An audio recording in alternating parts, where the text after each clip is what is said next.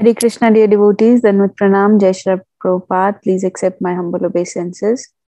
So, as promised yesterday, I will tell you a very short, quick story about this wonderful dish, this dessert that I shared picture on the group. You can see the picture on the screen also. So these little peda-like desserts, what is their story? What is their name? How are they linked to Krishna consciousness? Somebody guessed Mathura ke pede. Yes, they do look like pedas, but they're not, and they taste very different actually. So before I tell you the name of this dish, this is a Prabhupada story. So let's hear from the very beginning. So as you know that when Prabhupada came to USA and various fortunate souls came in contact with him, he started teaching them various aspects of Krishna consciousness. He basically taught them the whole culture, the whole Vaishnav culture from the ground upwards, right? They did not know anything practically, and Prabhupada taught them everything. And Prabhupada was such a talented, skilled person, saksham at everything, that he taught them the very basics of very basics to very advanced of almost all type of talents. Whether it is music, he taught them how to play mridanga, how to play kartals, how to play harmonium. He taught them how to tie a dhoti, how to put a tilak on. The ladies, he taught them how to put sari, and cooking. He taught them various types of dishes, how to cook for Krishna's pleasure. Whether it's and they were not simple things. Yes, he taught them simple things like rice and dal and roti and sabzi, but also more delicacies, like even some Bengali desserts. Somebody guessed sandesh. Yes, he even taught them how to make sandesh, and he taught them how to make kachoris and samosas, um, and so many different things you can read in the Leelamrit or other short versions of Leelamrit available. Um, and taught them, when to get up, when to sleep, how to eat with your hands, sit on the floor. So many things, practically all kind of um, day-to-day lessons of a cultured living of Vaishnava's culture, and how to serve the Lord with various talents, right? He taught them Sanskrit verses, various prayers, deity worship, various artis to offer. But Krishna consciousness or ISKCON many times referred to as um, kitchen cuisine, right? Kitchen culture or kitchen religion.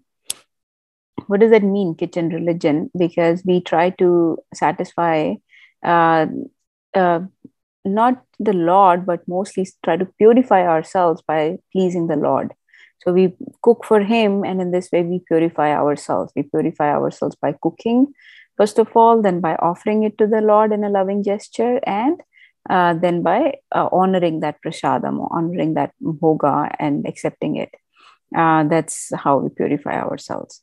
So, one of the dishes that Prabhupada taught the disciples was called, well, I'll tell you what it was called, but it was made from very basic three ingredients. This was the dessert. Because there are a lot of people used to come to the temple or to that little the storefront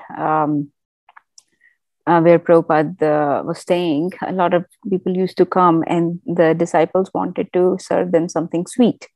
So Prabhupada told them to bring just three basic ingredients from the market, and I will show you how to make a very nice dessert from that.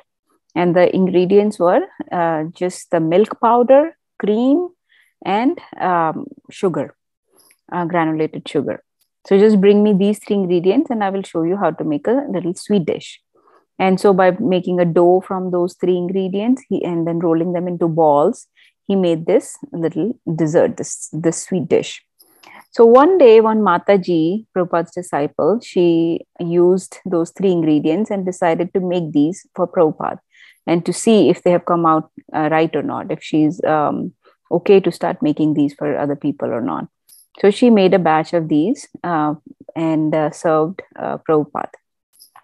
And she said, Prabhupada, can you please try and see if these have come out right, if they taste okay to you?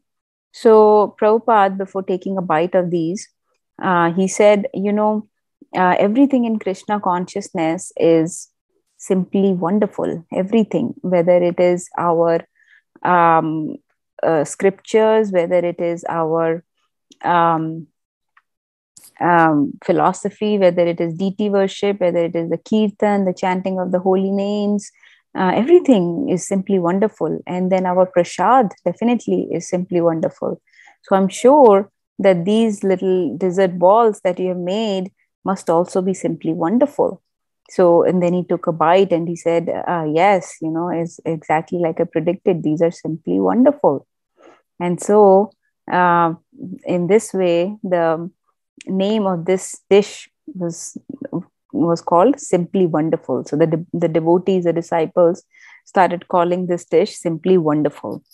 So they did taste simply wonderful. So since then, this was called Simply Wonderful. Now they started making this every time, every time for bhoga, and especially for preaching. Whenever new people would come, they'll be served these Simply Wonderfuls. Now, Prabhupada, as we know, was very, very keen on preaching and very sharp at noticing which people will be ripe for giving some knowledge, because you have to identify the jivas that are ready to accept the knowledge. So he came up with a strategy.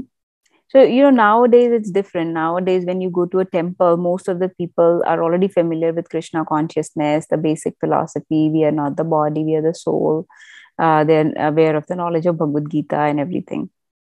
But in those days, when everything was so new, there were very few handful of people, only Prabhupada's disciples, that knew the knowledge, and the rest of the people that would come to the temple did not know anything, right? So imagine if in a temple hall there are 100 people, only 4 or 5 have the knowledge, and the rest don't know anything. And so you have to identify out of those people who may be ripe or who may be submissive enough to listen to the further knowledge, who is interested, and who has just come for some dancing and feasting, and who has come for some more enlightenment. So you had to identify those souls, right? So Prabhupada came up with this strategy. He said, when you serve prasadam, don't give more than one Simply Wonderful at a time. Just put one in the plate. So just say plate banaye, you give rest of the food, and then for dessert, just put one Simply Wonderful. Don't put more than one. Okay. And when somebody after prasadam comes to you asking for more Simply Wonderful, or when you go around the room asking for more, and somebody wants more Simply Wonderful, then that person is ready to hear more, and that person you preach. Okay. So everybody decided to follow this strategy. So one day, same thing happened. The temple was pretty full. Everybody was being served prasadam, and devotees were just putting one Simply Wonderful on everybody's plate. Even if somebody asked for two, we'll say, Prabhuji, we just give one at a time for now. If you want more, please come back. So in this way, only one was given. Now there was this one devotee or one soul in the temple who was eating his prasadam, honoring the prasadam, and he had kept, just as is the custom, he had kept his Simply Wonderful on side of the plate to enjoy later. कि सबसे last में ये खाऊंगा, बाकी सारा खाना खाने के बाद. तो उसने सारा खाना खा लिया. He finished the whole plate, and then he had that Simply Wonderful. As soon as he had it, he was completely overjoyed. Wow, what is this? I have tasted. This is so amazing. I want more. So he asked one of the devotee who was serving, Prabhuji, can I have one more of that round ball that you gave me before? I really liked it. Can you serve me more? So as soon as the devotee heard this, They already had instructions from Prabhupada that, if somebody asks for more, start preaching. So when this devotee heard, he called a couple other disciples, and they brought a full plate, a pura se plate bhar ke, with many simply wonderfuls on it, and they brought it to that devotee, the one who was asking.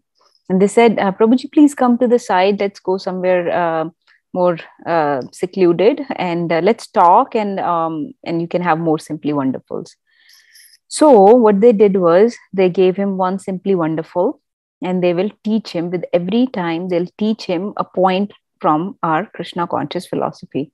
So Prabhuji, do you know that Krishna is the supreme personality of Godhead? And here you go. And they gave him one simply wonderful to eat. As he was eating, they'll give another point of philosophy.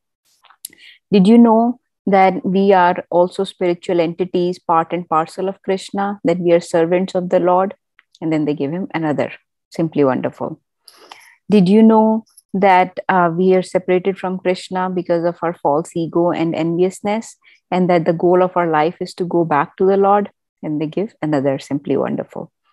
Did you know that we are stuck in this material world and we suffer all these miseries of birth, death, old age, and disease here? And this is for our reformation, so that we have hankering to go back to the Lord? Give him another simply wonderful. In this way, they kept preaching one point at a time and kept giving him one simply wonderful. So in the end, this devotee, and the devotee was mesmerized, one, by the taste of simply wonderfuls, and two, by all this philosophy, the knowledge that he was hearing, which was completely new to him, and made complete sense. So all his questions were getting answered one after another, and in such a tasteful manner. And these devotees were so loving, so kind. They were feeding him one after one these little balls of goodness that were just simply wonderful. And in this way, he ate 40 simply wonderfuls. Now, this is a true story. And this particular devotee that was eating and getting all this knowledge, this is a very prominent member of our GBC, actually. He's a very prominent Guru Varga currently in ISKCON. He will remain unnamed, but I will just tell you the story about it. So then this way he ate 40 simply wonderfuls, and then he stopped and he said, Prabhuji, I'm full. I think I should go back. So, but he was feeling very sleepy because it was late in the night now. And he was a college student at that time. His dormitory where he used to live was a little bit away. So he had driven there. He didn't feel like driving back to his college. So he thought, okay, I'll just sleep here in the temple. So he just slept there on the floor. Next morning, somebody woke him up early in the morning, like about 4:30. That was some of the devotees. They woke him up and they said, oh, Prabhuji, you fell asleep here. Would you like to join us? We are just starting Lord's Aarti, the worship program. So he woke up, they gave him some clothes to wear and just go take a shower quickly and come back and join us in the program. So he thought, okay, I'll just join. I'll just see what's going on. And these people are so nice. So he went and took a shower, changed his clothes, came back for Aarti. And in this way, he did the full Aarti program in the morning. He danced with them, chanted with them, the Mangal Aarti, the Narsingh Aarti, Tulsi Aarti, Shikshashtakam prayers, 10 offenses, Guru Puja. He did all of that. And then he thought, okay, I should go now. He started to leave. But then the devotees called him again. They said, no, don't leave just yet. Why don't you chant with us? Because chanting is really purifying. Remember, we were telling you various aspects of our philosophy. And one of the aspect is that one should chant the holy names of the Lord with sincerity, and that will purify us. So please try to chant with us. So he thought, okay, what's the harm? I can just do some chanting with them. So he sat there and started chanting with them. So in this way, he chanted for almost 1.5 hours, and then he started to leave. But then they said, in another hour, the breakfast will be served, and it is very, very amazing, wonderful preparations that have been made today. And there are some more simply wonderfuls if you would like. So, but before that, we have Bhagavatam class. Would you like to hear the class and just stay for the morning for the breakfast? So he thought, okay, I'll just stay for the Bhagavatam class and the breakfast. Their food is very, very nice anyways. So he stayed for the Bhagavatam class. He did not really understand anything, but he sat through it. Then came the time for the breakfast, and he had his breakfast. Again, in the breakfast, he got one Simply Wonderful on his plate, just like everybody else got only one Simply Wonderful, as was Prabhupada's instruction. So then he sat down and finished his breakfast, and in the end, he ate that one Simply Wonderful. Now, after eating this, he was again, mesmerized. Wow, this is so tasty. I wish I could have more. So he asked one of the devotees, Prabhuji, can I have more of those sweet balls? So when he was given more, again, the devotees brought out a full plate of Simply Wonderfuls, and they took him to the side. Let's chit chat a little bit more. Let's sit on the side and you can have more Simply Wonderfuls. So they all sat on the side, and again the preaching started, and he started eating, and they started giving him more points of from Bhagavad Gita. They started teaching him about how the death is the final examination, how at the time of death you should remember Lord, and then give him one Simply Wonderful. Then when he eats, they tell him another point. And so the only way to remember Lord at that end moment, at the time of death, is by remembering him constantly through the life. Eat another Simply Wonderful. He'll eat. And then they'll say, chanting is the most powerful way of remembering the Lord throughout our lives. It is a type of meditation. It's called mantra meditation. And by chanting with your tongue and using your beads and focusing your mind, you're purifying your senses, and you're in direct communion with the Lord. Here you go, another Simply Wonderful. In this way, they kept giving him more and more points of Bhagavad Gita teachings and Krishna consciousness, and kept feeding him more and more Simply Wonderfuls. And guess how many Simply Wonderfuls he ate this time? So this time he again ate 40 more Simply Wonderfuls. Remember last night he ate 40? And this time again he ate 40 more of those Simply Wonderfuls. And this time, once he was done eating, he got up and he thanked everybody, and he was really full. And he said, I cannot simply eat any more food, so I will take your blessings and leave. And he started to leave. He started driving back to his college. As he was driving back, he was thinking, these people are so nice. I'm so nicely full and feel so satisfied and nourished and so much loved. And they were so kind, and they taught me all these different points from their scriptures. And these, everything that they said made so much sense. How come I did not know about this so far? How come I'm wasting so much time? They said human form of life is very, very precious, and it's very rarely achieved, and we should not waste even a single moment of this human form of life. And I'm wasting my time. And he felt such a distaste coming to him when he thought of the place where he was going, his college mates, his friends. They're such materialistic people. They're after money and women, and sometimes they can be unkind, and they can be greedy, and they can be lusty, and they have so many bad habits. And these people were so clean and so kind and so loving and so knowledgeable, so pure. Their purity touched his heart. So he thought, I don't want to go where I'm going. I want to go back to them. So he turned his car around and went back to the temple.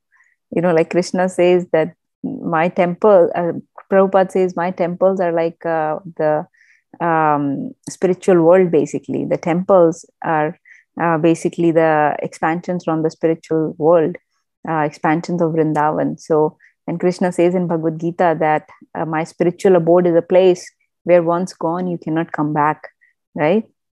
Yad gatvana nivartante tad dhama paramam mama. So that's what happened to that devotee. He could not go back from there. He went back to the temple, and he joined the devotees and started spending more time with them. And in time, he had spent some years in Krishna consciousness. He was so he surrendered his life to the Lord completely. He took initiation from Prabhupada, became a very loving disciple of Prabhupada, and went on to become a very senior spiritual master in ISKCON. And this was just from from, it's just all started from eating these Simply Wonderfuls. So this was the story about Simply Wonderfuls. They are Simply Wonderfuls. We tried the recipe and it's very simple, very easy. But just like everything in Krishna consciousness is simply wonderful, we just have to try. Everything is very basic. Everything is very natural as compared to the unnatural, more complicated things of this world. Everything in Krishna consciousness is very simple and straightforward and natural. So please try these. But I hope you enjoyed the story. And so the dish is called Simply Wonderful. And you can look up the recipe. It's freely available online. Hare Krishna. Thank you for hearing.